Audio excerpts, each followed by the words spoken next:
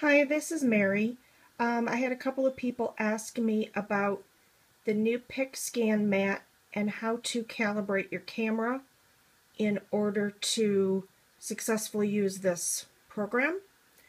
So I'm going to do a brief video on the process that you go through to calibrate your camera, and then I'll do a second video later on how to use the PixScan mat. As you can see, I'm into the Silhouette software, and this is the latest version. And if you take a look, hopefully this won't get too blurry. Across the top toolbar at the top, the third button in, this one right here, this is now your PixScan image area. So you want to click that to start, and that's going to open up some selections over to the right hand side for PixScan. Now, to calibrate your camera, you will find that under Import from File, and down here you'll see there's a selection for Camera Calibration. Click on that, and the first thing that you want to do is you want to see Show Calibration Test Card. That's going to load on your screen a sheet that is nothing more than a whole lot of dots. You're going to need to print this out, and this is what you're going to take a picture of with your camera that we're going to put into the Silhouette software so that it can calibrate your camera. So I've already printed this out.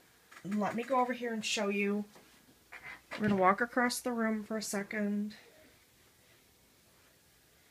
Here is the sheet of paper that I printed out, and in order to take your picture of this sheet of paper, you want to make sure that you have your camera facing straight on. It's in some decent lighting, the paper's flat, and then you want to take your picture and make sure that you get the entire surface area, all of those dots. Okay, now I've already done this, and I took my picture with my iPhone, which is what I'm doing this video on. So we're going to use what I've already taken. Let me show you.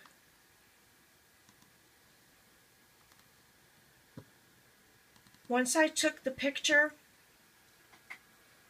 I imported that picture onto my computer, and as you can see, I have a nice full picture of the entire sheet with all of those dots. That's what you're going to need for the software. Okay, let's go back to Silhouette. Now once you have your picture uploaded onto your computer, you're going to need to come over here, back to your camera calibration, and you'll find a plus sign down here towards the bottom. Click on the plus sign, and this will give you your computer find that image of that dotty paper. Click. It's going to process, and it might take a little bit longer. I actually processed this earlier, so the software kind of basically already knows about my camera. But once it loads, it will list your camera right here. Mine says Apple iPhone 5. So it shows you exactly what it is you have. If you have a second camera you want to use, just add the plus sign, do an image from a different camera, and so on.